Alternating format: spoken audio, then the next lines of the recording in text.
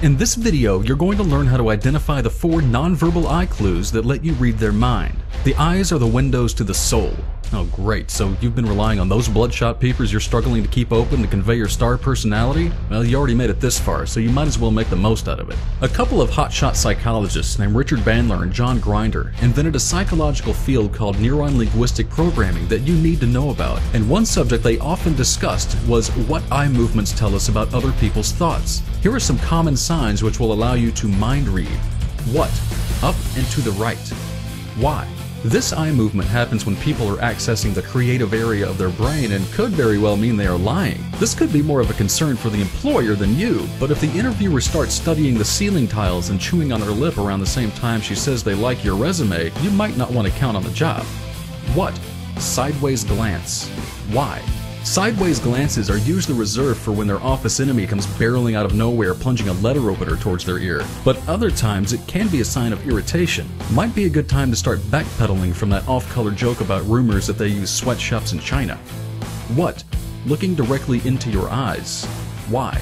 A good sign of rapport. Eye contact often means they are at least making the effort to connect and soak in every word. A little head nodding says they are following along and approve of what you are saying. This is a good sign, and is a step toward building rapport. For the Charles Manson stare, see below. What? Long, intense eye contact. Why? Awkward. This is often an even better sign they're lying. They're just trying hard to cover it up. Either that or their invisible friend just told them to kill you. This one can be tricky in an interview though, because people in a formal situation who just met tend to put a lot of energy into the attention thing. They could just be putting extra attention into paying very close attention. In most cases, however, if true rapport has been built, paying attention will not seem like such a strain. What? Tilting the head and looking to the side. Why? This is the body language of someone recalling something. They might actually be listening to you for once, or maybe they forgot what you said and are trying to remember. What? Looking to the right and downwards. Why? This is what people do when they are having mental dialogue. Either they are trying to talk that invisible friend out of the killing you idea, or they are debating something. This could mean they have mixed feelings about something you've said and are trying to decide how to accurately interpret it. What? Rapid blinking movements. Why? This is a sign of hard thinking.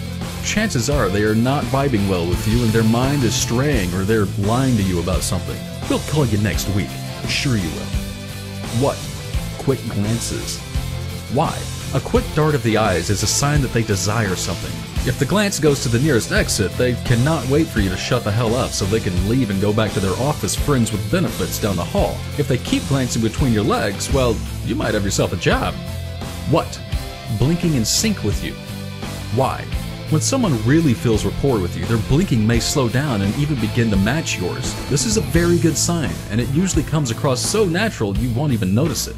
One thing to notice about looking at the above eye movements is that it is never black and white, and there are several factors that could consider into a true interpretation. After all, every situation is completely different than the next, with a host of never-before-considered ideas to contend with. But pay attention long enough and you might find, well, that you've been paying attention too much. One important thing to remember is you are always using body movement to express yourself. Sometimes the best way to read somebody's body language is to stop thinking about it and let your gut feeling tell you what you need to know. Where rational minds sometimes overcomplicate, the body can save you. Yet, in this day and age, we have already trained ourselves to forget these things, thus learning about them becomes that much more important.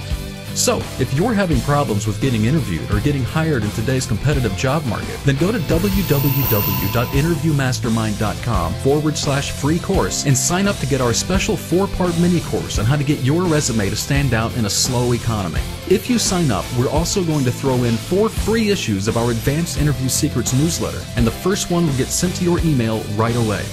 Alright, so thanks for watching this video, and stay tuned for the next episode of Job Interview Tips at Work.